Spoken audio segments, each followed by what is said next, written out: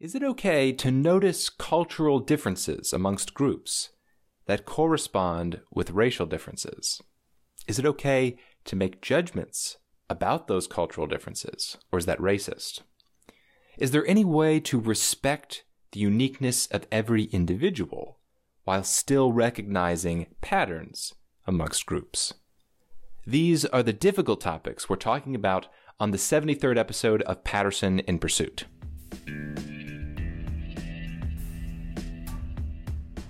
I have a theory. I think that people from upstate New York, on average, are more likely to be depressed and grumpy and cranky than people who live down south. My theory is because I don't think they get enough sunshine in upstate New York. Is that okay to say? Is that something that I need to back up by saying, by the way, I'm from upstate New York? Would it be inappropriate for me to say something like that if I didn't come from upstate New York? It's not a stretch of the imagination to see how that corresponds with the topic this week, which is race, culture, and judgment. I've invited back on the show TK Coleman, who came in episodes 40 and 41 to talk about race relations in America. We're continuing that conversation this week and next week. Next week's going to be about race and politics. I'm not going to give too much introduction for this episode. TK Coleman is the education director at Praxis. He travels around giving inspirational speeches to people, opening their minds, blowing their minds sometimes. I highly recommend checking out some of his content online.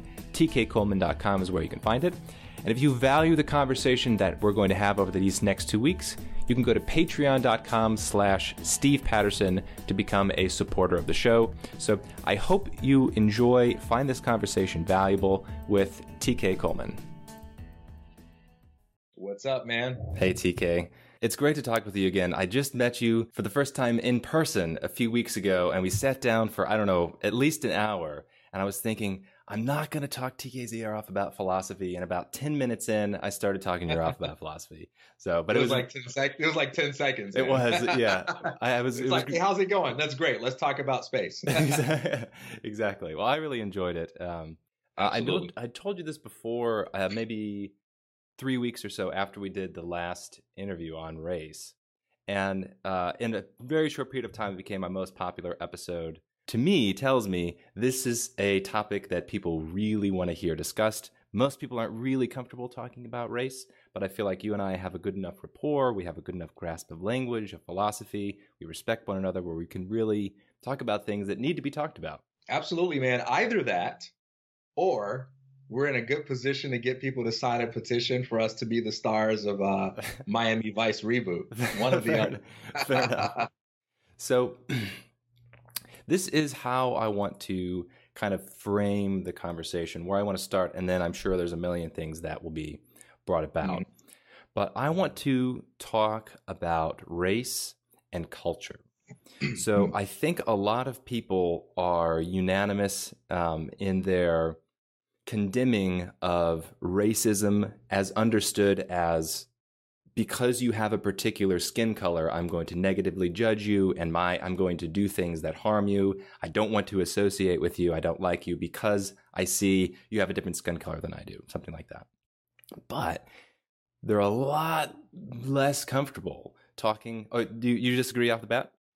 Somewhat. Okay. So I agree with you that once you define the word racism that way, most people are on board saying, yes, I think that's bad. And yes, I'm not guilty of that. But I also think it's important to point out, at least in my experience, that I have never observed someone who actually is racist who thinks of himself or herself as racist.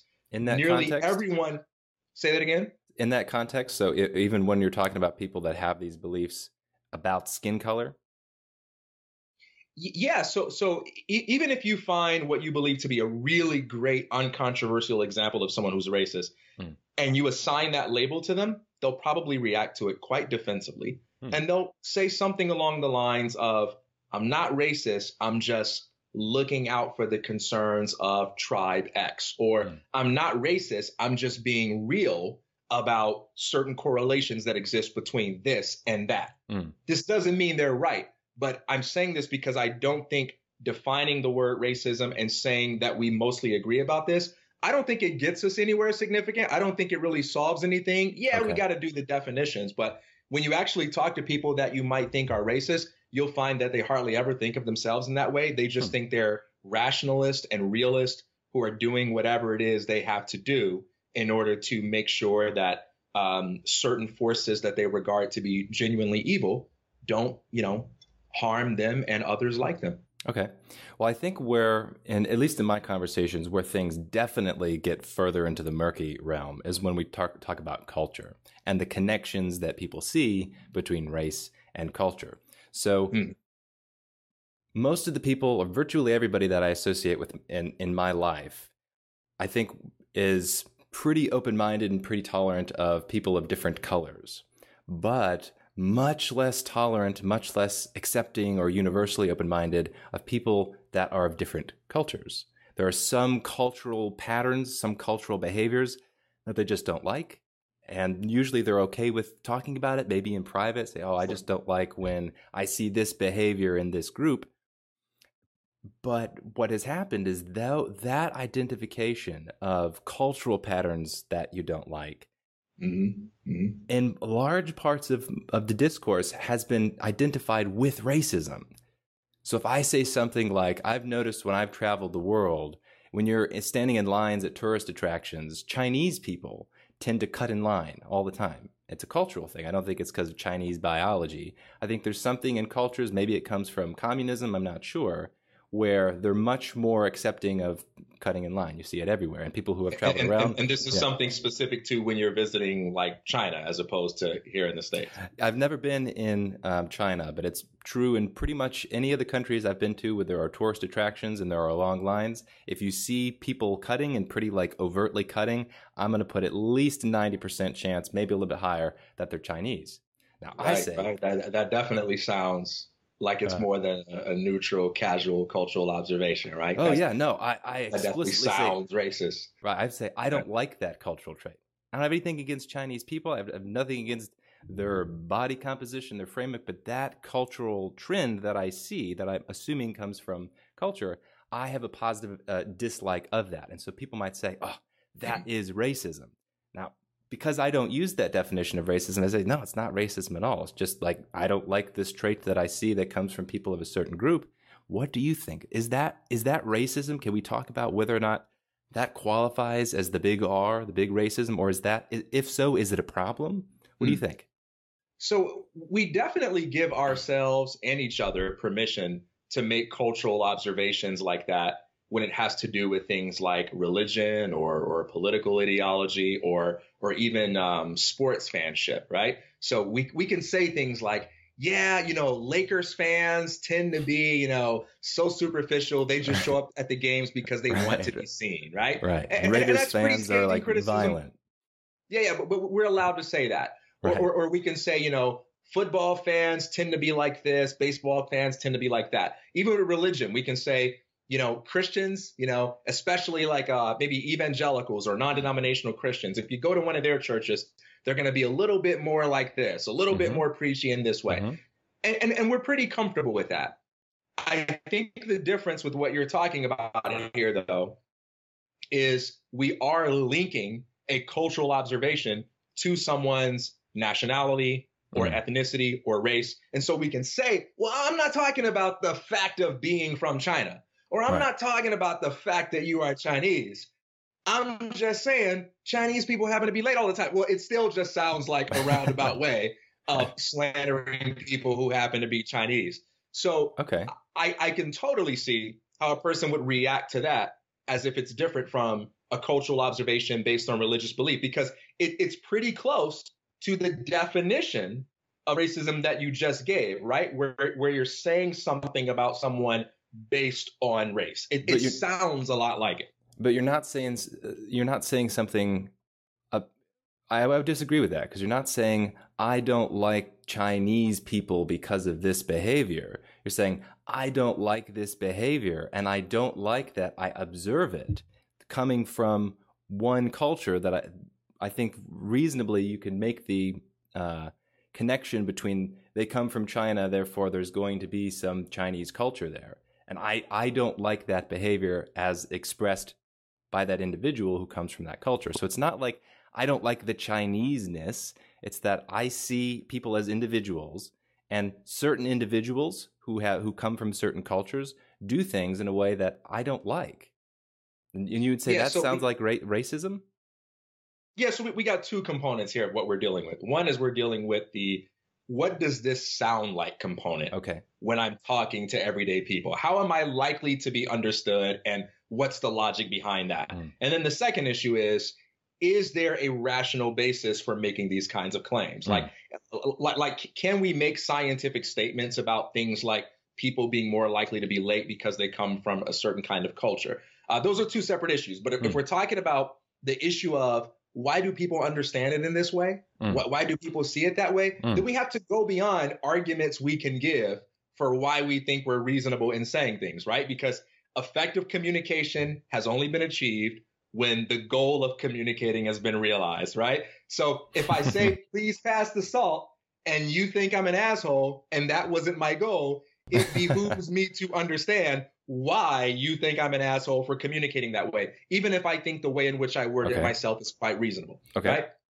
So when you say things like this, the first thing is you are identifying, at least in this example, a negative trait. I imagine people aren't going to be as uncomfortable if you stereotype people who are Chinese as being exceptionally brilliant, or as being really creative, or as being such great contributors to society. I mean, people usually don't mind being stereotyped in a positive way. If you say, TK, every black person I've met is like really good looking and just like, like really smooth, I'd be like, oh man, like I might like that. So people tend not to care as much when you're identifying positive traits. But if you identify a negative trait and you associate it with someone's ethnicity or nationality, fair or not, I think you are always going to be understood, almost always going to be understood as being racist.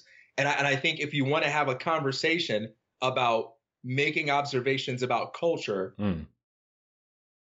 you're going to have to be really creative and really delicate with how you get that conversation going if you want that other party to participate without getting distracted by, oh, I think you're being racist. Does that make sense? It makes sense, but can I push back? I mean, can I challenge it? That seems like that's man, that's when it gets interesting. That seems like it's toxic. It seems like this is kind of comes back to the conversation we had last time about communicating the importance of your intention versus your action, what your intention. If you come at it from the standpoint of like, I am communicating as an individualist. My identification of what humans are is not group identity first and then the individual. It's the individual who happens to have certain biological characteristics, certain traits, happens to come from a certain family, all those things. So I'm starting from a standpoint, I would say, that is kind of impossible to square with a genuine racism. When you see everybody as individuals, it's like to be a racist, I don't even know if you can square that circle. But I think it's also helpful to say that I see individuals as individuals, but I also see patterns emerge based on geography, socioeconomic status. There are patterns in race. And it seems like if we want to understand the world around us, it'd be helpful to talk about those kind of patterns, especially when they're negative or when they're positive. So I agree with you there. I agree that recognizing patterns wherever they could be recognized can be quite useful. And I also agree that there do seem to be patterns that emerge when we observe how people from certain geographical regions behave. Like East Coast people are very different from West Coast people in some pretty clearly identifiable ways, even if we debate, the outliers. And that seems to be true, among a variety of different lines that we can use for dividing it up. However, if the goal of making these observations is only to make a point and feel justified with the point that I'm making, then we don't need to have any kind of conversation about how we word things, right? Just turn on the camera, go on your YouTube channel, say what you got to say, put it out there. People who like it. People who don't like it, don't like it. I definitely don't preach a philosophy that says always be nervous, tiptoe around the issue and make sure you don't offend anybody. But if the goal is to get a conversation going with people who traditionally react to these kinds of observations in an antagonistic way, then it behooves me to understand and appreciate why that audience has that reaction. because that might give me some insight on how I can involve them in the conversation. Now, if I don't want to be involved in the conversation with them and I don't care about what offends them, then I'm all good. There's nothing for me to do other than go ahead and keep doing my thing, saying what I have to say. But if you're trying to factor the other party in and you're saying this person doesn't want to talk to me or this person's always offended by me and that bothers me, then you have to go beyond how justified you are. And you got to ask yourself, why are they responding this way and what can I do about it? Well, what if it's not just about race, though? What if it's about talking about the metaphysics of what a human is? Or what if it's talking about ethics? There are some conversations that have to be had in the fundamentals of ethics. We get down to, does human life matter? We have to entertain the idea that maybe it doesn't, maybe it does, and we got to explore those possibilities. But if you can't even state the claim because you're worried about how somebody might react, isn't that a problem? Isn't that like, well, that problem's on you. If you can't entertain the fact that I'm not an evil person by stating this observation, making this proposition, that's not my problem. That's not helpful. Well, it depends, because you said there are some conversations that have to be had, right? And I understand the word conversation to have a very distinct meaning. That's a different sort of statement from there are some things that have to be said, all right? I think there are some things that have to be said in spite of the fact that no one likes them. And the solution to that is to exercise the courage necessary to say them. This is why I don't sympathize with people who cry and complain all the time about what you can't say. You can actually say whatever you want to say, right?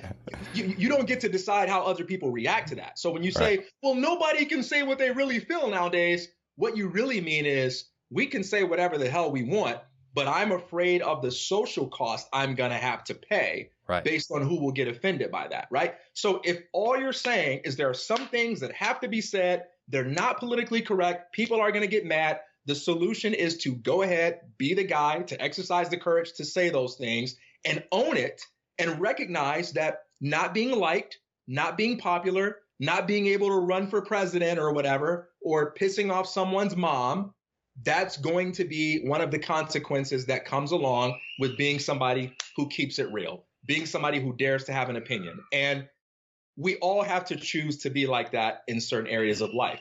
However, if you're talking about conversation and you're saying, I want to have dialogue with someone other than myself, and I want to do something other than just give a lecture or give a talk where I express my opinion, and I want people to hear me out. And I want people to listen to me and I want to persuade them of what I think.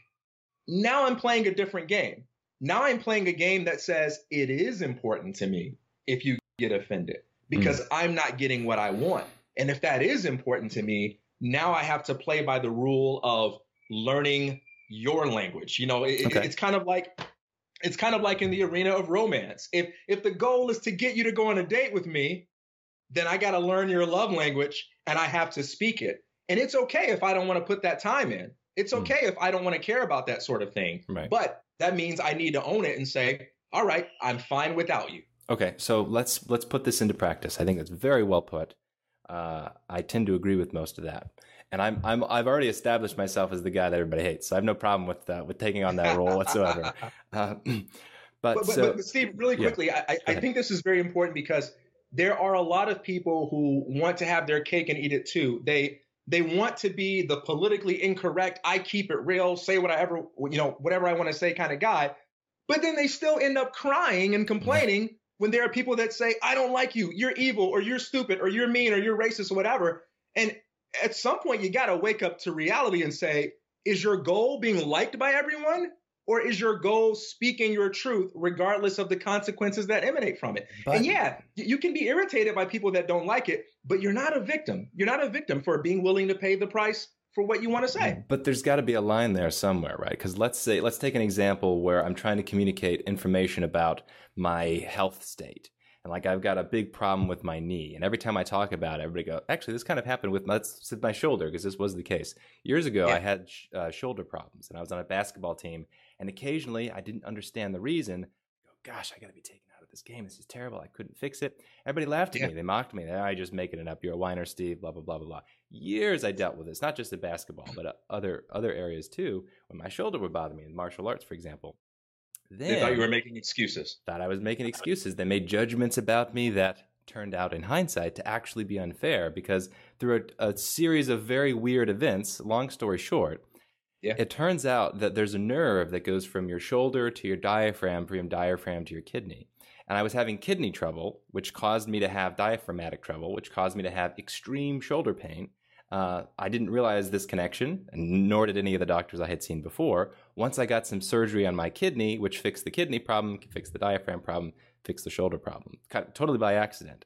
And then it was like, those bastards, this whole time, they've been judging me, they've been mocking me, that's been affecting my social life because they thought I was making stuff up, but I actually wasn't. So that's a circumstance where it's like, I'm trying to communicate true information, and your judgment of me just by communicating the true information, it's unfair. It's unjustified. I don't deserve that. All right, so let me play devil's advocate here. Sure. So you're communicating true information, and you're asking the other party to place faith in what you're saying as true. They don't have access to the same data that you have. They don't feel your pain, okay? And maybe they're making other observations, whether those observations correspond to reality or not, that give them some basis for skepticism, and they question you. They don't believe you. Now, either you're telling the truth or you're not.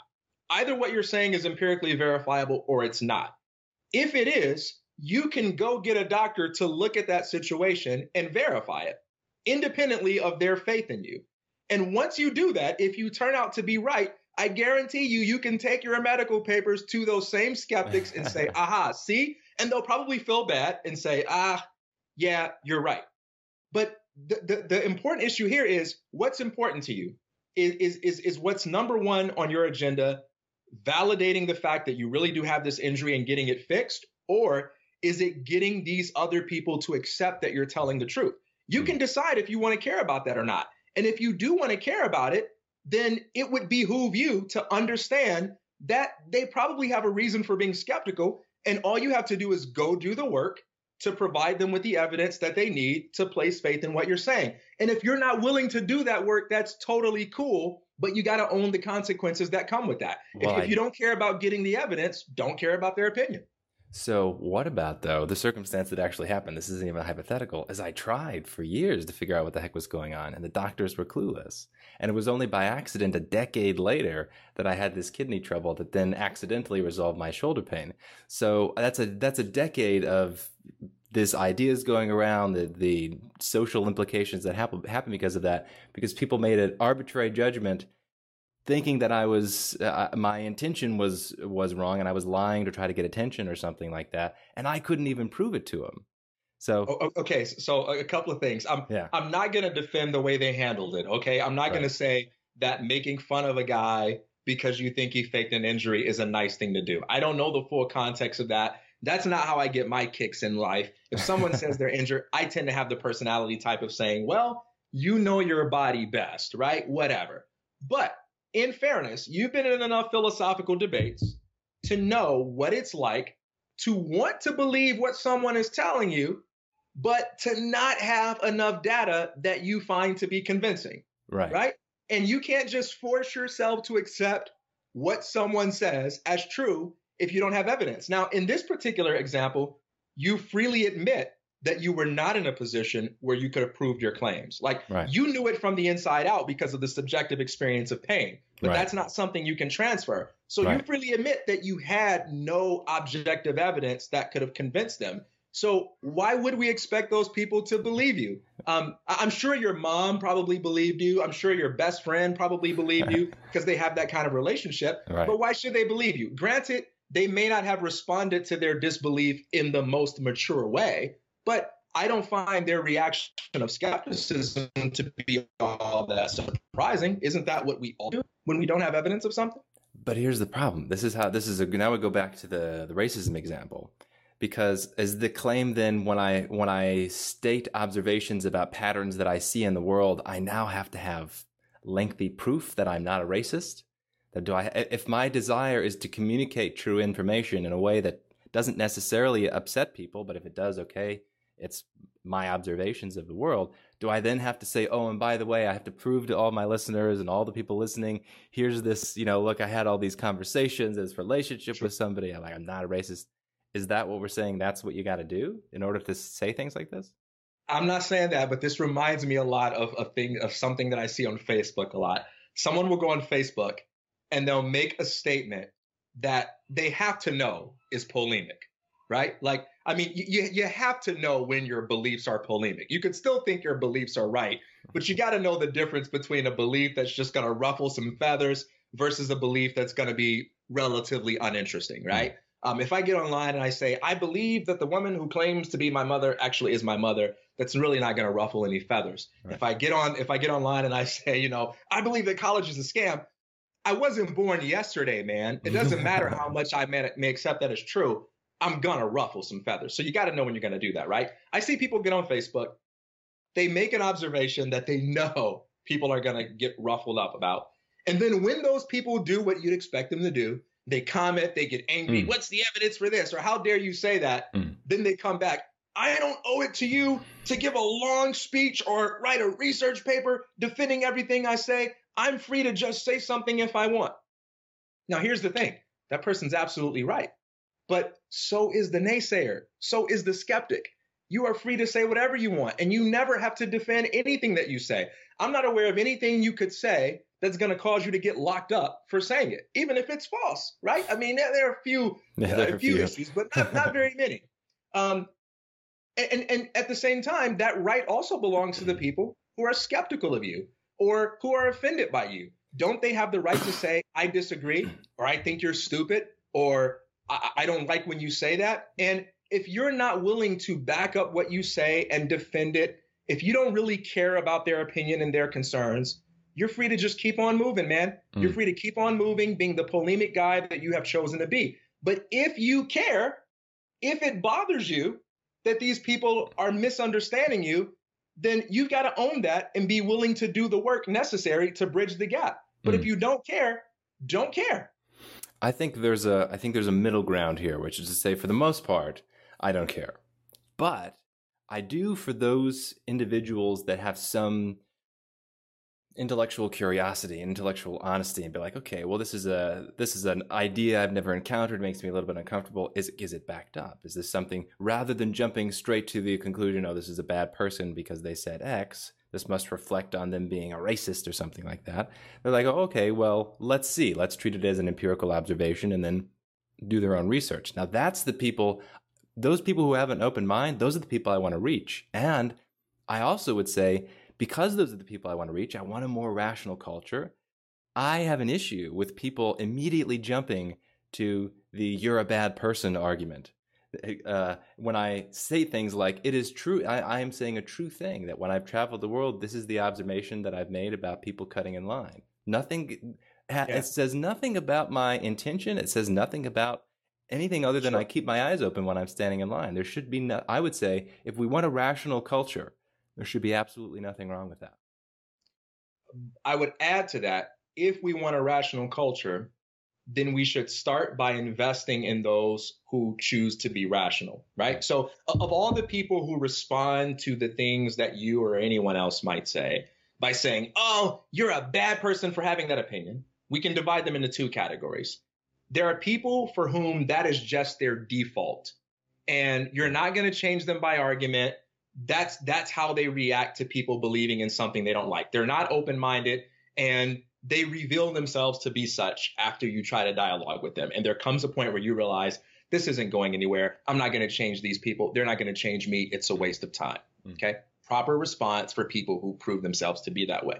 Then there are those people who don't know any better, right? Maybe they're not good at arguing. Maybe they're not good at detecting logical fallacies. Maybe they have some misinformed beliefs, but they're open to dialogue, and you see some evidence of genuine curiosity and a genuine willingness to examine evidence that is contrary to what their opinions are. Those are the people that you invest in. And even then, if you decide that you're going to invest in these people because they're worth having conversation with, then you do have to play by the rule of taking into account why they're so resistant to what I'm saying and seeing if I can find a different way. Because the purpose of persuasion, the purpose of selling, isn't to argue for my right to say it in this way independently of how you feel. The purpose is to try to figure out the entry point that works for you without compromising the integrity of what it is I'm trying to say. I will quote my mother here, because when you were talking about this actually reminds me of what she used to say to me all the time. She used to say, Steve, speak the truth in love. Because I was big on the speaking the truth part, but the method, the loving way of communicating is not something I've spent that much time exploring, though a little bit more now, and I have a professional interest in doing so because I want people to not just immediately shut down when they hear all the true things that I have to say. Yeah, there's an Indian proverb I like that says, once you've cut off a person's nose, there's no use in giving them a rose to smell. There you go.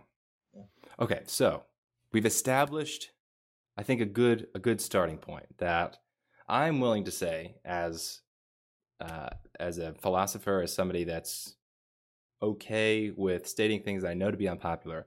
I am okay with cutting off people and having them label me things that are all incorrect, but that's going to be their knee-jerk reaction. When I say I have seen patterns emerge all around the world from people, from individuals, I view them all as individuals, based on their geography, socioeconomic status, race, all these other things.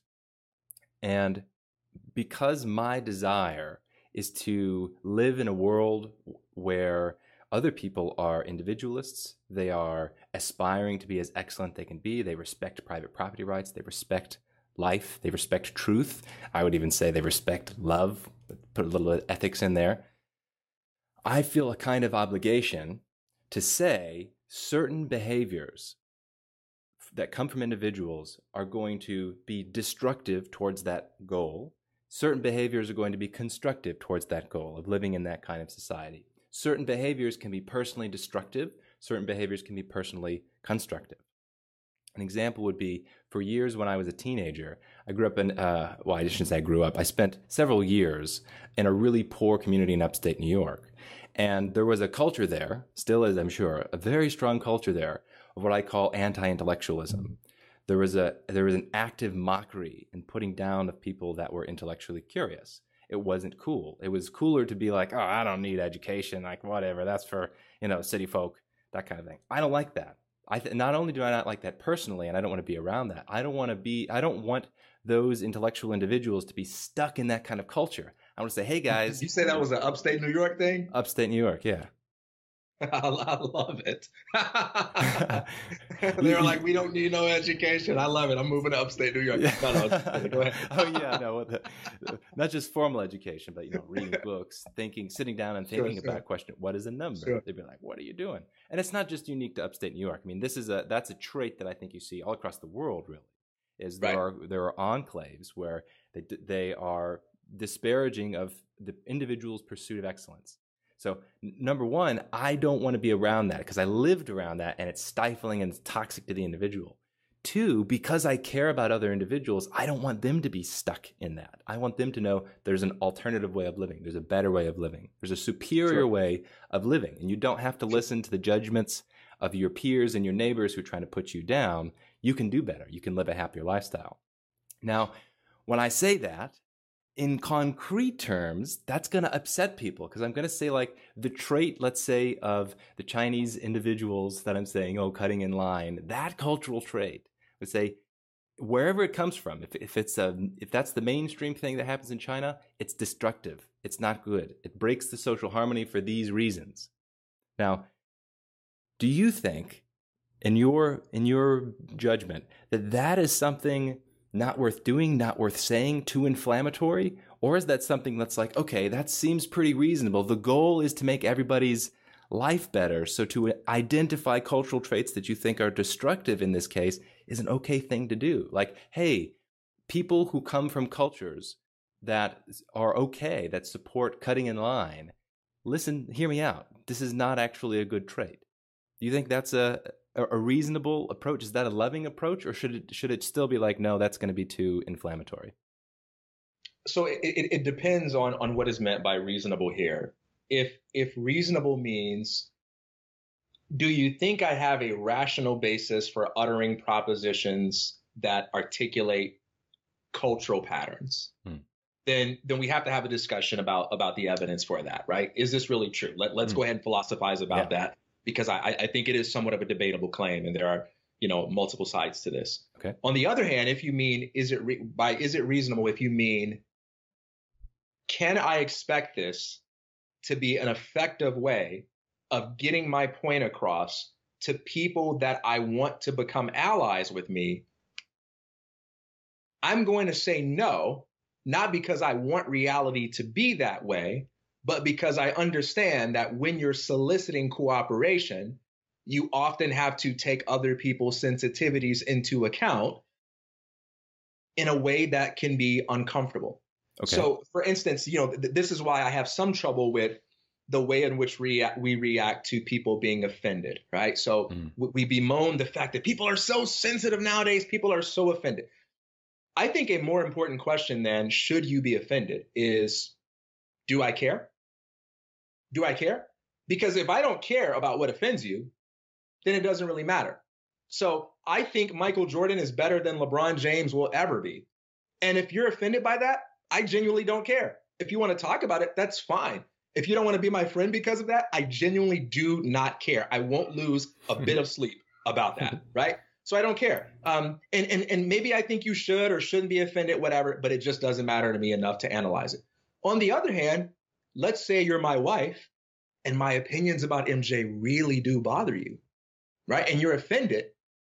Well, I'm not going to, get squishy about my true beliefs and pretend to believe something else. I'm not going to, go to my wife and be like, well, maybe it doesn't matter. No, I'm going to keep it real. But at the same time, if I care, then I'm going to have to communicate with her in a way that helps me get to the bottom of why it is she's so deeply offended by me. And okay. I got to be open to the possibility that there might be something I can learn from this. So it sounds to me, and just correct me if I'm wrong, it sounds to me like when you, Steve Patterson, I'm not talking about some other guy, but when you, Steve Patterson, talk about these cultural observations, you're coming at it from a kind of like personal freedom, personal development vantage point where you want to see people extricate themselves from attitudes that hold them back from living the best, freest kind of life. Yeah. And you want to see them kind of not be held back by those sorts of things. So it sounds to me like you care. It sounds to me like you're coming at this from the vantage point of a compassionate guy that's really passionate about other people's success. Am I wrong on that? No, you got me. Up until you said that last thing, I was going to say, oh, no. But the way you put it there, you got me. And this is actually interesting because as a side note, when my wife and I talk about some of these ideas and not caring, I always think from my perspective, it must be that I don't care because I keep saying these things and people keep losing their minds when I say that the mathematical ideal circle doesn't exist and everybody lose their minds. Whatever. I mean, that's their problem. That's not mine. That must mean I don't care, but I think it's wrong. I think what you've just said is correct. I do actually very deeply care. I think these are the most important ideas in the world. I deeply care about people's personal development. I want, having experienced in toxic cultures, I want individuals to break themselves from those cultures. So it's something like I care, but not enough, I guess, to change the language. Or maybe it's I don't know what language to use in order to say these really liberating and important ideas in a way that doesn't turn people off. Yeah, well, there are levels of caring too. So I'm careful about what I say in a one-on-one conversation in a manner that differs from when I'm giving a lecture or I'm giving a keynote talk, right? So I might say something like, power begins with you, not with politics, to a general audience, right? I may say something like politics is just a lagging indicator of change that occurs at the individual social, cultural levels, right? When I'm talking to a general audience, because there are a lot of people out there, I don't know what all the hangups are. Some people might find that controversial. Some people might find it so obvious that it doesn't need to be stated. So I don't know where the misunderstandings lie until the Q&A happens or something like that. But if I'm having coffee with a buddy and I say, politics is just a lagging indicator of cultural change, and they say, how dare you say that? If I say, power really begins with you, not with politicians. How dare you say that? Well, in this moment, I'm not being Ann Coulter. Okay, I'm not getting a paycheck for how good I am at being entertaining or ruffling people's feathers. There is a context in which that might be the goal, but this isn't that context. I'm talking with a buddy. It's important to me that he believes what I'm saying. I'm not entertaining someone who's watching and giving me money to be entertaining. I'm not trying to make someone laugh because they already believe what I say and I want to rally the tribe. I'm trying to rescue a friend from what I take to be a very dangerous idea. And at that point, I'm going to say, I'm not going to, plant my feet in the ground and be like, well, that's the way it is, buddy. I'm going to say, tell me what bothers you about that. What is it about that you find so offensive? And I'm going to actually listen. I'm not going to be defensive, right? Because I care about the result in a different way in this context. I think that's important. And I think you can own both. I think it's okay to identify when you don't care. And I think it's okay to identify when you do care and to not look at any of those as a sign of weakness. Okay. You're not always obligated to care. And you're not always obligated to, be one of those guys who's like, oh, it doesn't matter to me what you think. Sometimes it does. Okay. So I think the way that prior to this conversation, the way that I'm thinking about the relationship between race and culture and individualism is going to be shared by lots of people. At least, sure. I should say, lots of white men, right? I think because a lot of them don't talk about this. It's like they can't share it with anybody. But I think what I'm going to talk about is going to resonate with a lot of people. Okay. I think that in order to achieve that end goal of helping people, of having a better society, a freer society, more tolerant society, and individuals who are liberated from toxic aspects of their culture, a key ingredient in that is identifying the problem. So if I were in Hornell, New York, which is this upstate community I was talking about, and I went and I saw a speaker that said, hey guys, I want to let you know that if you feel like your culture is putting you down, is keeping you down, saying that excellence is not a good thing, that if you're a nerd, that's a problem, that's bullshit. There is another option. There's another set of ideas out there which says, no, you've got the potential inside of you to do great things. And if you're a nerd or if you're a musician that's hyper-focused on whatever you're doing, whatever it is, you should be able to freely pursue that and embrace it and take it full speed ahead, 10 out of 10, devote your life to it, and that's great. And the pursuit of truth, the pursuit of excellence is a great thing. And for me, I would find that inspiring. I'd be like, oh, I didn't know that was even on the table. I want to learn more. I want to keep going down that train of thought. Now, for me, I feel like that would be valuable to hear say, hey, look, this is a toxic part of Hornell, New York culture. I can talk about it, I can identify it, and it can change. There's a way, there's an opt-out, there's an alternative. I feel like that would have been very helpful. Now, do you think that wouldn't be helpful? Or do you think that an obstacle to that kind of way of talking is the skin color of the person who's communicating it? So if I'm saying, hey, this is a part of Black culture that I think is negative and unproductive, but I have white skin, that's not going to solve the problem. Don't even bother doing it that way. Yeah, so if you ask a question like, is it helpful? You're asking a question that requires empirical investigation in order for us to arrive at the answer. Because to ask, is it helpful, is really to ask, is this an effective strategy for generating a desired reaction from the group of people I'm talking to? And we can't philosophize our way into that answer. Now, we can use philosophy to debate whether or not we have the right to speak that way, whether or not there is a logical reason for putting the ideas across that way. But if we want to know if it's helpful, we got to do it, and we got to see how the audience reacts. And then we can't be victims about that. We have to be students of that. And if the audience says, I'm not hearing you, if the goal is what you say it is, then I have to make myself a student of that. And I have to come back and say, all right, how do I communicate this in a way that I want them to hear me? I mean, this is my life as an entrepreneur all the time. I have ideas about what's reasonable. And I think to myself, oh, this is going to be so good for my customers. And then I put it out there. And sometimes my customers confirm and say, we love this. And sometimes the customers say, I don't like it. Now, at that point, as long as I'm functioning as an entrepreneur, I can decide what I'm going to do with that. Do I say, well, screw you guys, this is how it is?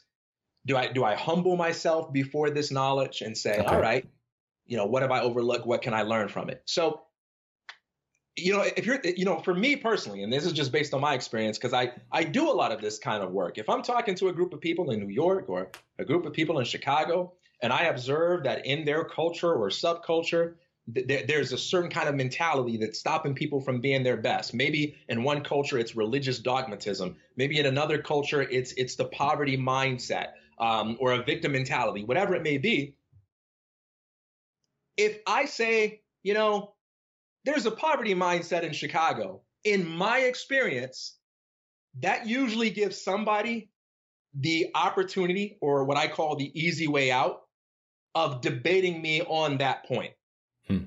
And when it really comes down to it, I don't give a damn if people agree with me or not about the dominant mentality in Chicago. I just want people to get the point that at the end of the day, don't allow yourself to be held back by anything or anyone. I don't care if it's a cultural alliance, a family alliance, a who went to school with me alliance, a race ethnicity alliance. You have the right to become the best possible version of yourself. You have the right to do what's best for you. And just because there's somebody that you went to school with or grew up with who doesn't get that, that doesn't have to be an excuse to hold yourself back. That's the message I want them to get. And for me, I don't want to get sidetracked on somebody that's going to love debating me for hours about, well, I grew up in upstate New York, young man. I've been living here for 40 years. And now we're going to debate for hours on that. And even if I win that debate, I still didn't get what I wanted. So for me, I like to go straight to the goal. Like, if something is truly an obstacle, then I can call out the actual obstacle. I don't really profit from having a conversation about what geographic or region or what culture or country this obstacle comes from. I can see that being interesting philosophically, but if I'm coaching someone or giving a motivating talk, I'm going to identify the obstacle and I'm going to inspire them to overcome that to reach their goal. I don't care where you are. If it's holding you back, get the hell out of there. If it's a physical condition or a psychological condition, get the hell out.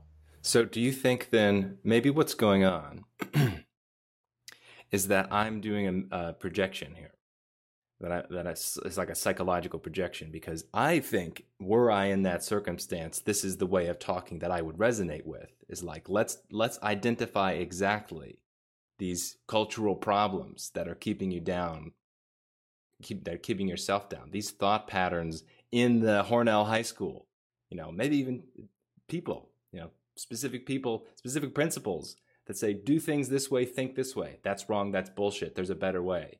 Don't accept the authority of these people because they don't know what they're talking about and they're wrong about these things. And these thought patterns are hurting you. So I would resonate with that. I go, yeah, that's right. Okay, that's great. I feel like that'd be inspiring. Maybe that's projection though. Maybe this is, are you saying that that's probably an error, that from your conversations, that's probably actually not the way to reach people? Or maybe it's not a projection. Maybe you've got some empirical data that substantiates your use of that approach. So let me give you an example from my life. Okay. Sometimes when I talk to certain audiences, they won't let me get away with saying anything that sounds remotely positive or inspiring unless I make a couple of dramatic sounding concessions first about how negative reality is. Otherwise, they're going to dismiss me as a delusional guy who's way too fluffy, right? Okay. So there really are certain audiences where the only way I can get them to listen to me is if I start off by saying something like, look, I know life sucks. All right. I know that if you go after your dreams, not only are you likely to fail, but you're likely to get your ass kicked in ways that you couldn't even possibly imagine. I know that life is unfair. I know that life is harsh. But now what? And then I can start giving the positive stuff and they'll receive it because now they've been convinced, all right, TK isn't asking me to accept some fluffy view of reality. He's asking me to exercise resilience in the face of odds that we all agree are pretty damn rough. However, there are other contexts where if I go in talking like that, they'll be like, whoa, dude, that's too negative. They just want me to go right into, the fantastic aspects of life. All right. There are some contexts where I go into, if I utter a swear word, they're going to immediately write me off. They're not only going to be distracted from anything I say after that, but they're going to question my integrity. My dad's a pastor. I cannot go into his church and give a talk about anything and let the word damn come out of my mouth. I'm done. they won't hear me. Like there's empirical data for that. On the other hand, there are some contexts where if I don't say that, they might be like, oh, this guy's a little too vanilla for me. So there's nothing wrong with making observations about different contexts and learning from how audiences react to us, choosing when we care about that, and making sure that we subject ourselves to that information as a student when we have decided that we care about it. And also choosing when we just don't care and not allowing ourselves to be too flustered by it when people don't receive what we have to say. Does that make sense? It does make a lot of sense. And I think this is a partial explanation for why so many people do get so upset by being called racist and all these slurs that I think for the most part don't apply to them in the way that they're intended to apply, by talking about cultural traits. I do think that most people, when they're talking about culture, they're not ill-intentioned. I don't buy that. Just from having the conversations, you actually listen to them. You let them explain what they mean by their words. And they probably would agree with how we're talking here. Like, yeah, well, we think that certain behaviors lead towards negative outcomes, and certain behaviors, certain mindset leads towards the advancement of the individual, or the unleashing of the individual. But when they try to communicate it by saying, hey, look, these things are bad, boom, they get the label. They go, oh, they never, it's like saying damn in the church. They go, oh, you're a bad person. Like, you must be a bad person because you used that word, and now they just shut out and they don't listen to anything else that you have to say. Well, look, I'm going to say something that might be quite contentious here. And I say this with an acknowledgement of the fact that there are some people who have suffered some unfair treatment in the form of like losing their jobs, losing their families because of false accusations. So I grant that as an exception. However, there is a lot of whining that goes on in the world today, and I'm going to call it for what it is. There's a lot of whining that goes on all sides, and I'm not going to buy for a single second that everybody out there that's whining about being labeled a racist is a victim. I'm not saying that if someone labels you a racist, they are correct in saying that. But I'm also not going to assume that you are a victim just because someone reacted to you in that way. In fact, I'm going to say the same thing to those people that many of those people have been saying to people who claim to be victims of racism, right? I'm going to ask some skeptical questions. I'm going to ask for a little bit of evidence. And I'm going to say, well, maybe it was this, maybe it was that. I mean, seriously, like this is what happens when people say, yeah, well, somebody, I remember when Oprah Winfrey talked about an experience she had in a shopping center where someone treated her, wrongly for being a Black woman. And they basically said some things to her that made her feel as if she was being treated rudely because of her race. All right. And she kind of walked it back pretty quickly, because when she expressed her opinions, she found out very quickly that there are a lot of people in this world who don't want to hear that kind of talk. They do not want to hear people talking about how much they think they are the victims of racism, especially somebody as rich as Oprah, right? So she walked it back really quickly. And there were lots of people that expressed skepticism, right? This is what happens. This is what happens when someone says, I am a victim, whether that's I am a victim of racism or I am a victim of being unfairly labeled a racist. And there are a lot of complex factors involved in why people would label you that. And I'm not just going to assume that because someone says I'm a victim, that I ought to react as if they are without taking a look at the evidence. I get that there are a lot of people out there frustrated about the fact that they are being unfairly labeled racist. And I'll grant up front that there probably are a lot of people out there who use that, especially in the political battle. I'm not a very political guy. And in the political game, there are lots of people who use certain labels like that because they know it pisses you off, or they know that it discredits you. And in some ways, I think the R word is kind of like the N word for white people. I think there are a lot of people who feel like, for so long, we didn't have a word like this, a word that could just get inside of you and make you lose your mind and lose all self-control. But now we found it, right? And I think there are a lot of people who enjoy that. They know that calling a white male like the racist word can screw with his mind and his heart in the same way that like calling a Black person the N-word. So yes, there are some people that kind of get off on manipulating in that way. But look, Communication is hard work. It's extremely hard work.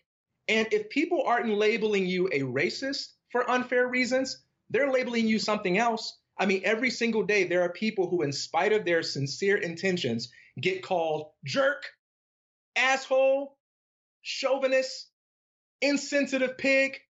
And all they meant to do was check on another person to make sure they were okay. All they meant to do was just ask what they thought was a simple question. But communication is hard work because we have a lot of baggage that we carry into conversations. And we don't all react to language the same way. We don't all define words the same way. And I think sometimes we prematurely act as if we're victims because we're not willing to do the hard work to learn from the people that aren't receiving what we have to say. And we're not being honest enough about the fact that we do care. We do care about those people receiving what we have to say. Communication is a lot more than just feeling really good about the way in which the words come out of your mouth. Communication is a lot more than just feeling rationally justified about the evidence that you can present on behalf of the truth of what you believe. Communication also means understanding where the other person is coming from and figuring out a way to communicate with them so that they can receive what I have to say. Again, if you don't care about that, don't care about it. But I don't want to hear you complaining if you say you don't care. I want you to back that up.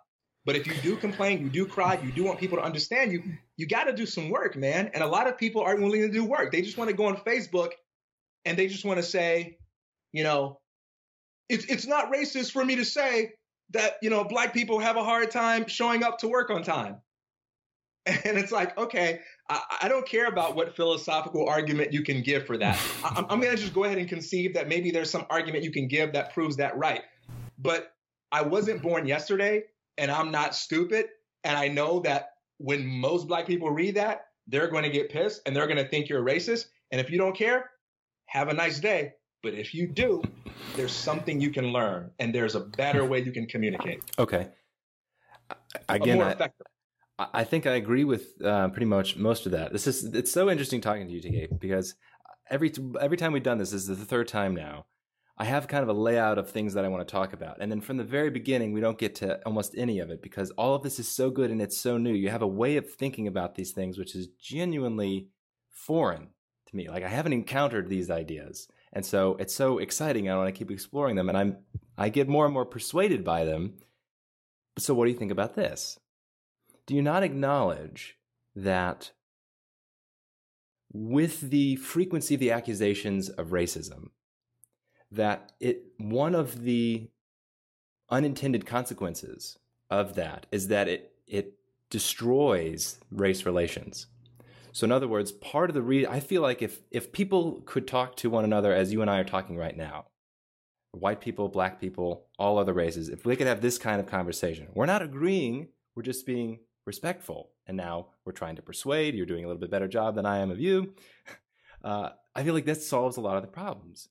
But because of the accusation of racism, I feel like that drives this wedge between this kind of discourse. So I agree. It's correct to say people treat being accused as a racist as a kind of bludgeon to say, now I'm a victim. The world is screwed up because you can't say anything now without being labeled racist. But there's a measure of truth to it. It does seem to make all these things worse because most people are now less likely to express these ideas. They're less likely to engage in a real conversation like this because they don't want that tension. And then tensions get worse, race relations get worse. There's the mutual understanding deteriorates, and then we get acts of racist violence like we just saw in Charlottesville and places that we see all over the country. So wouldn't you say that there's a line there at which there is some legitimacy to having an issue with how liberally the word racism is thrown about? Like that has externalities, doesn't it? You know, it's interesting. So first, I have to grant what you're saying. As an act of charity, I just have to grant that this is actually a frequent occurrence, that this is not merely the case of a lot of people, you know, blowing out of proportion, you know, experiences they've had. But this is kind of funny because I gave a communication workshop to an all-white audience a couple of months ago, and we were talking about a variety of different things. But one of the questions from a person in the audience was, what do you do when people call you racist for your views? And it was kind of funny to me because I've never been called racist for any of my views, right? If there is such a thing as black privilege, maybe this would be it. But this isn't something I wake up in the morning really being concerned about. There are things you could say to hurt me, but calling me a racist just isn't one of them. In fact, and I would think many black people would kind of side with this. It's sort of like, this is why I compare it to the N-word, because if you call a white person an N-word, they'll probably look at you like, what? Like, what's wrong? Right. Like you're a weirdo, right? It doesn't hurt or sting in the same way if you use that word with a black person. Well, in a similar way, you call a black person and the racist word, you're not going to get the same reaction that you typically get. Like that word seems to have a power with white males that it doesn't seem to have with black males. Like if you call me racist, I'm either going to be curious or I'm going to think that's really funny, or I'm just not going to care. And it isn't because I don't think I'm capable of being racist. It's just, it's not a trigger term for me, right? It just doesn't, that word just doesn't have any power in my life. And I just can't imagine at any point in my lifetime ever really being concerned if people think I'm racist. I might be concerned about people thinking that I'm a jerk, or people thinking that I'm a bad father or something like that. But racist, no, that's not a concern. So I just want to put that out there. That's quite interesting. And it is.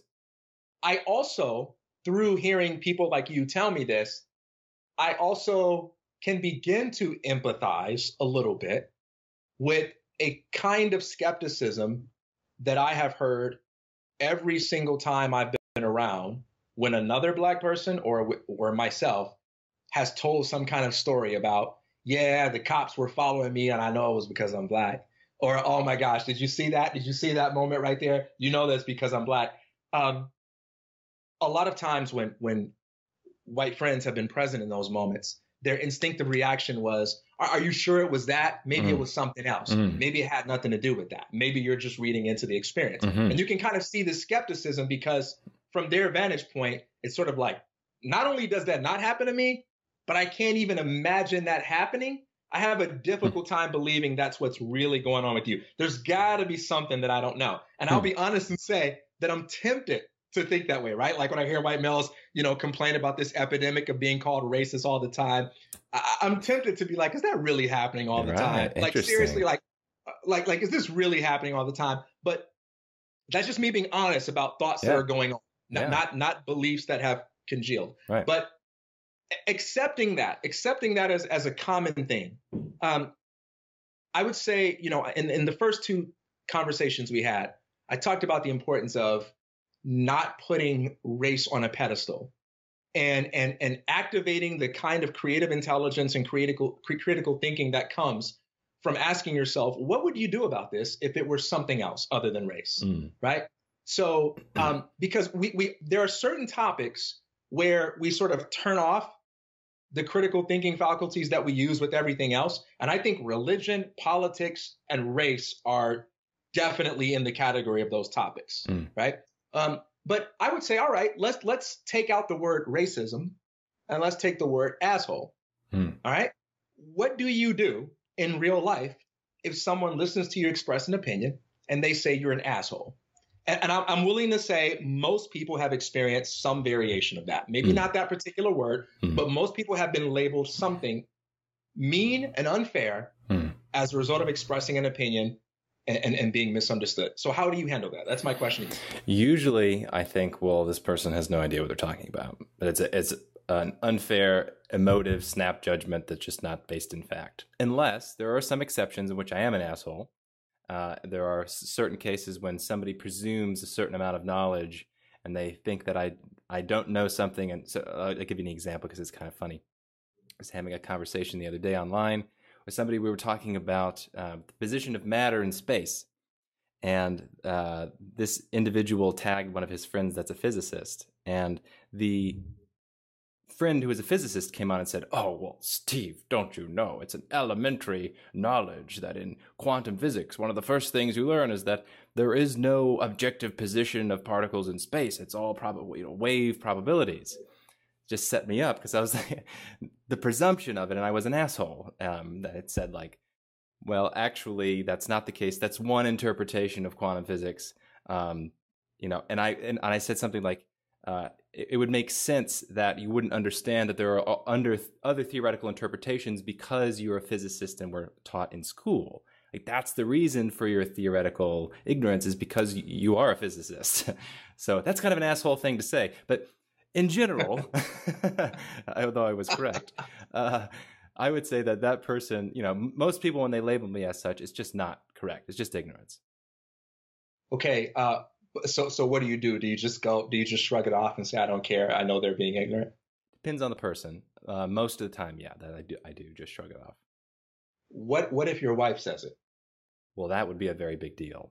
And I would probably immediately be like, whoa, what did I do? We got to sort that out. But what if your wife says it and you are convinced that you are not being an asshole? Then we talk it out. And I mean, this kind of things have certainly happened. I think they probably happen to everybody. I conclude something like, well, something in the way that I communicated made her conclude that I did it in a really brash way, though of course that was not my intention. I just have to understand that's how it was understood. Yeah, so I think then your reaction is more fundamental than just assuming, that people are being unfair. Your reaction comes down to, all right, do I really care? Do I really want to have a continued conversation with this person? And do I have a reason to believe that such a conversation would be profitable? If the answer to those questions are no, then you tend to write them off. Doesn't matter to me if they think I'm an asshole or not. On the other hand, if the answer to those questions are yes, as is the case with your wife, then you say, all right, I'm not going to pretend like I believe something other than what I believe. And I'm not going to, get on bended knee begging them, to like me. But I am going to try to approach this conversation from the vantage point of someone who might be able to learn something about communication from the way she responded to me. Because even if it's entirely her issue, I might be able to learn something about how certain ways of explaining things are a touchy issue for her, right? Even if they're not touchy for me. And that might help me come at it from a different way, right? Because sometimes I might explain things in a certain way and you may say, well, I don't like that word. It's like, all right, I'm not attached to that word. I'll use this one, and then we can move the conversation forward. So I would say the same thing with somebody labeling you racist or labeling me racist. There are some people who use that, like I talked about earlier, and and sure, there's a margin of error, but that some of those people aren't worth talking to.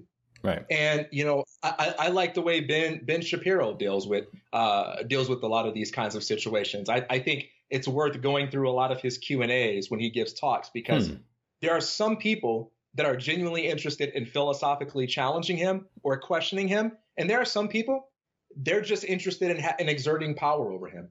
They're just interested in making him squirm and making him nervous. And I love the fact that he never squirms. He never bows down. He never backs down.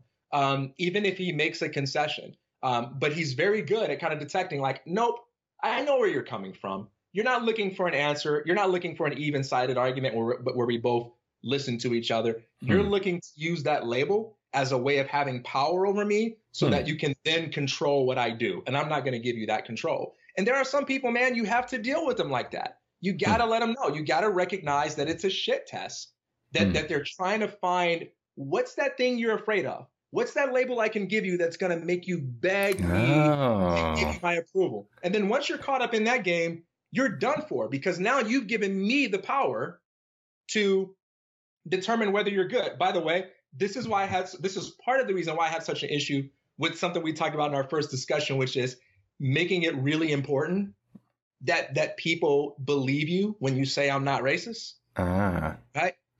Because I don't think that's something that you could possibly prove.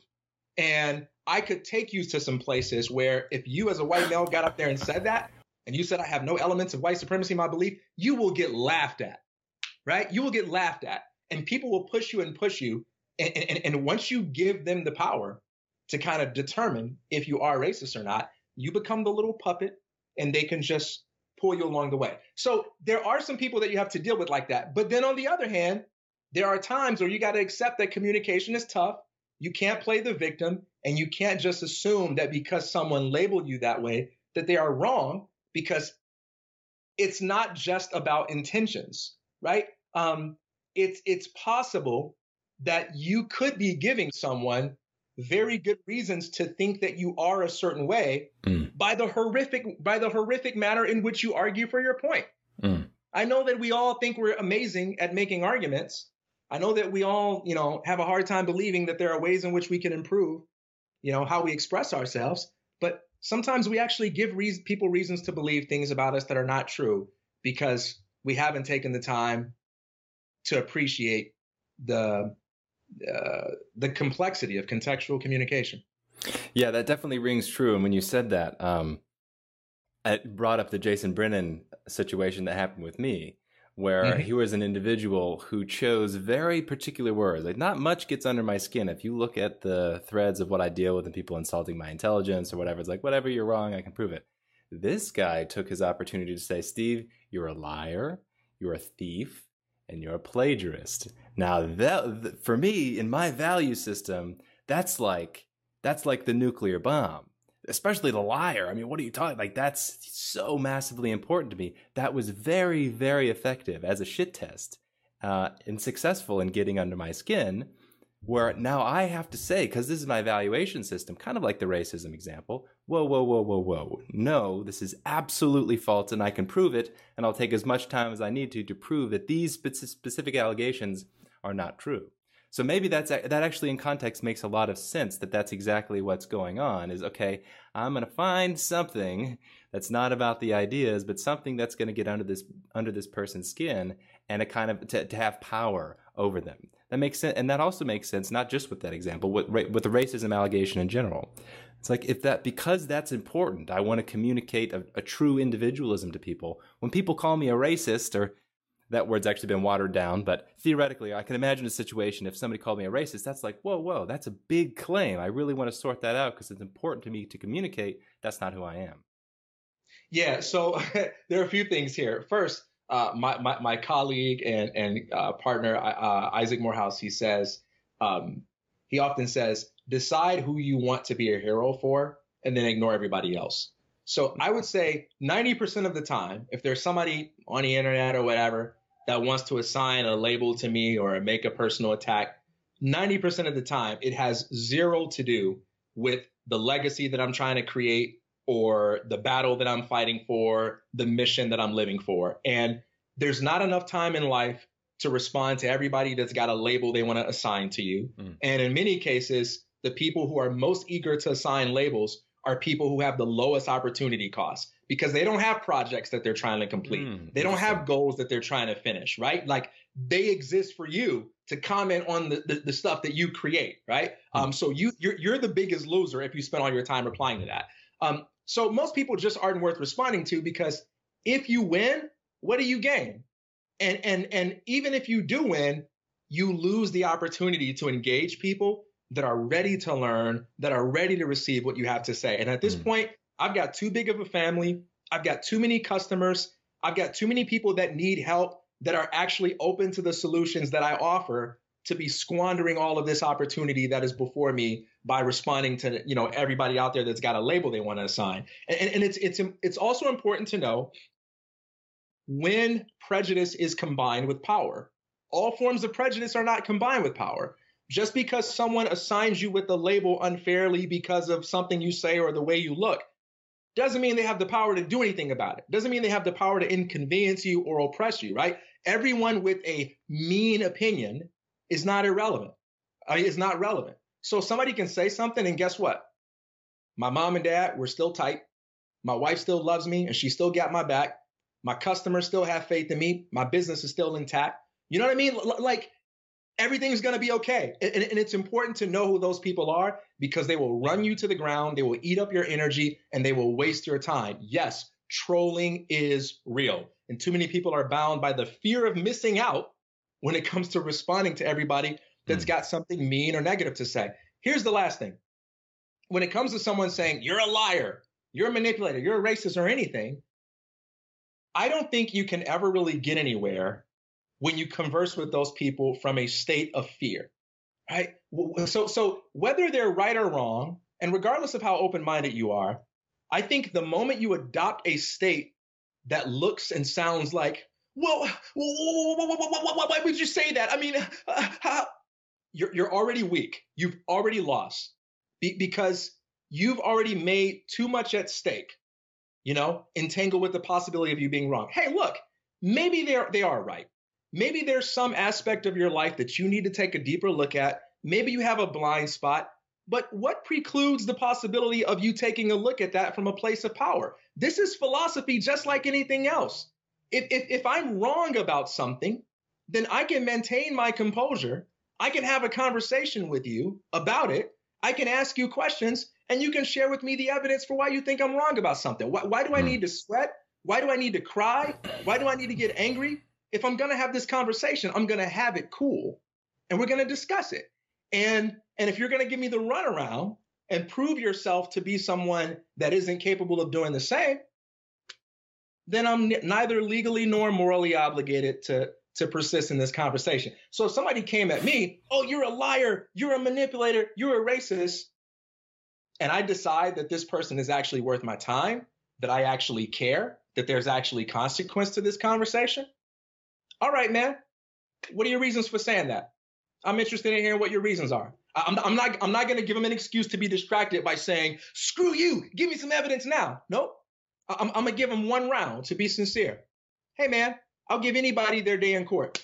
Tell me what's your logic. I'm curious. What makes you say that? What makes you say that I'm a racist or a liar? And if they come back with some BS like, oh, well, I don't have time to do your research for you, Mr. Peace out, man. I got work to do. Have a good one. Okay. Well, so let's bring it back to the church example that you gave.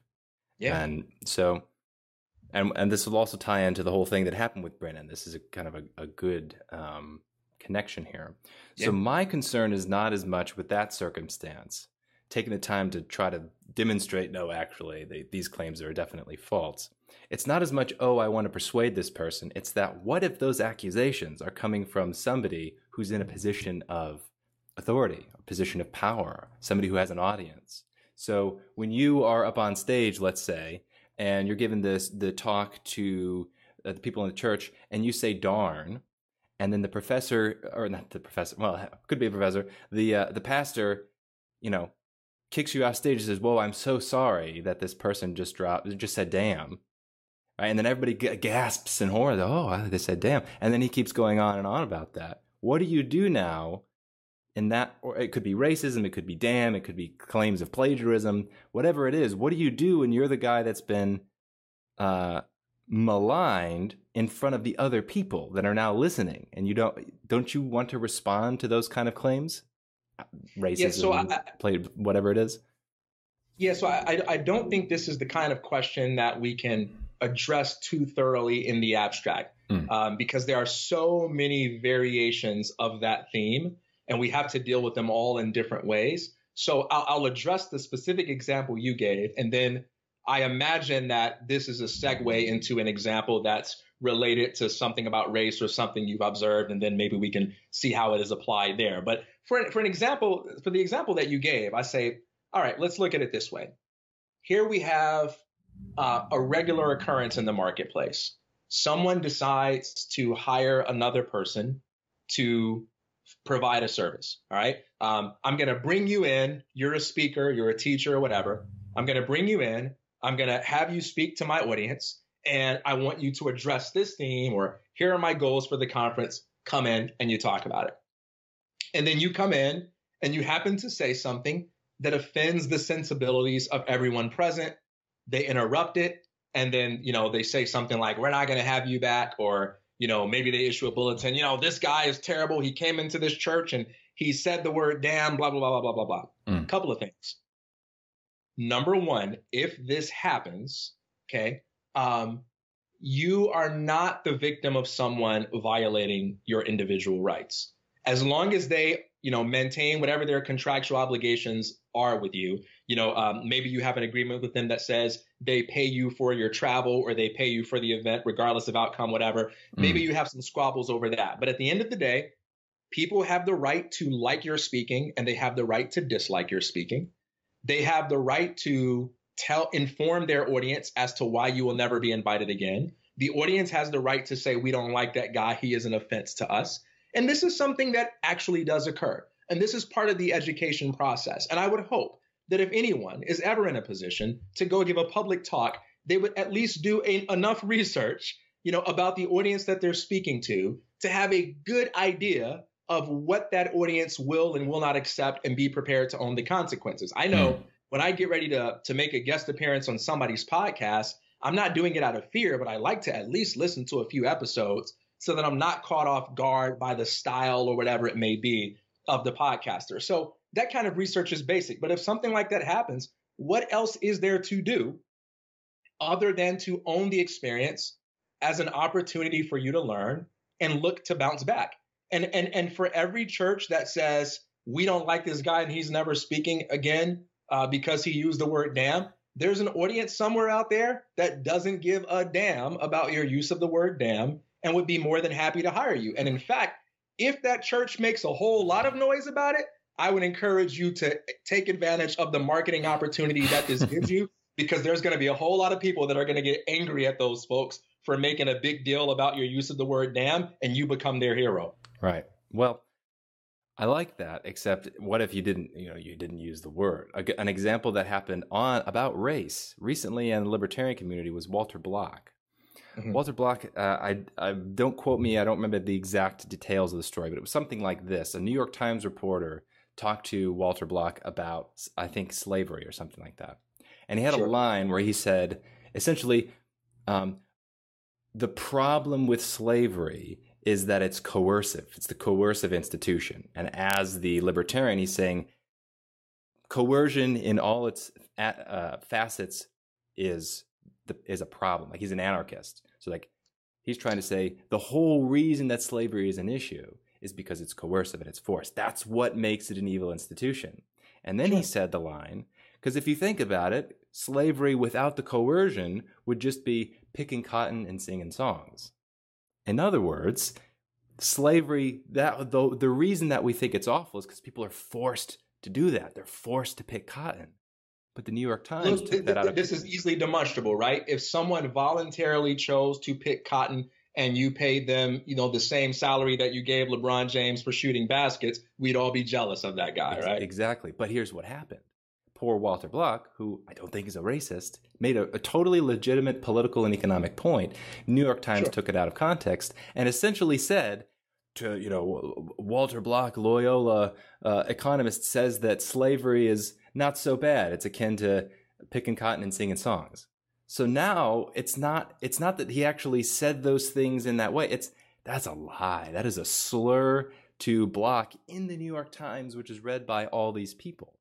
If he actually said those things in the way that the New York Times implied, that'd be a huge deal. Like, that would be legitimately, he would get a huge amount of criticism. So what about that kind of circumstance? What do you do there when it's specifically about race, and whether or not what the New York Times said is true in the context of whether or not they represent the context correct is a huge deal on his career, on his personal relationships, that kind of thing. Sure. So interestingly enough, we just had this example with the Conor McGregor and Floyd Mayweather fight that's going to be coming up in a couple of weeks. Mm-hmm. During one of the press conferences or what have you, according to Floyd Mayweather, Conor McGregor referred to either him or black people in general as monkeys, according to Floyd Mayweather. And in an interview that Floyd Mayweather did with Stephen A. Smith says, now, I didn't hear Conor say the word monkey. And Floyd Mayweather says, I heard him. He said it. Now, I don't think we have it on tape or anything like that. But Floyd Mayweather says, he goes, I heard him. He called us monkeys. And then Floyd positioned it as, I'm going to, fight, even more aggressively because of this, because now I've taken it personally. And so Conor McGregor has had to answer a lot of questions about charges of racism and so forth. And in one of those interviews, I thought, as Conor McGregor usually does, he turned it into yet another opportunity for trash talk. He said, first of all, I never said anything like that, and I think it's beneath him to try to turn it into something like that. Because if I were to ever use a word for Floyd Mayweather, if I were to ever compare him to an animal, it wouldn't be a monkey. It would be a rat, because that's what he is. He's a little weasel. He's a little filthy rat. And he tries to use stuff like this to play mind games to get people riled up. But I'm not going to play his game. I'm not going to let him get in my head. I'm going to get in that ring and I'm going to knock him out. Now, I thought that was a great example of kind of how you handle that stuff, right? I mean, this is a part of life. Whether we're talking about race or anything else, psychological self-defense is a reality. There will be people that try to slander us. There will be people that try to manipulate us. There will be people that try to intimidate us, belittle us, frighten us, because power games are a thing.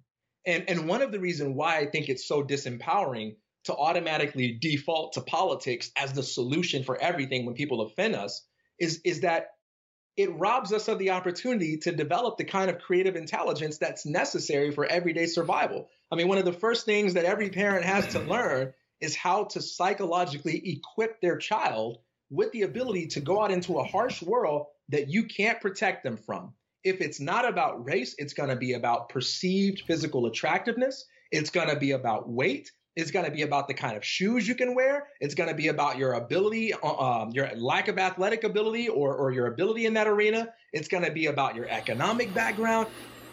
Human beings are remarkably good at finding all sorts of things that have nothing to do with the content of your character to slander you for and to try to, use as a basis for bullying you. That's a reality. And we have to be creative when these moments come up, and we're all going to get them. We're all going to have those moments, and you can kind of run away from them, be a victim about it, or you can say, this is BS, man. This isn't right. This isn't fair. But at the same time, I'm going to stand my ground. I'm going to speak my truth, and I'm going to try to use everything that comes up in my life as an opportunity for me to promote whatever my mission is. And while I don't know a whole lot about the particular situation that Walter Block is going through, I know that he's nowhere near being the first guy that's misquoted or taken out of context by the media for the sake of someone furthering a political agenda and trying to at his expense. It does happen, and it sucks that it does. But at the same time, if you're going to play in the big leagues, man, you got to swing hard. And you got to recognize that some unfairness is going to be a part of the game, but you got to be creative about it and you got to fight back. I do think that these circumstances are why so many white men, as you put it, have a gut reaction to the accusation of racism, is because if it does stick, if it for some reason it does stick, then it's damaging. It's genuinely damaging. It's not just like if somebody calls you an asshole. In the male community, it's like, okay, well, there's plenty of assholes. It's not, that's a sign of masculinity, whatever. You've got a tough skin, whatever. If somebody calls you a racist and that sticks, it's like, well, that is a significant deal in our culture, which is why I think you get the kind of sensitivity to that particular accusation.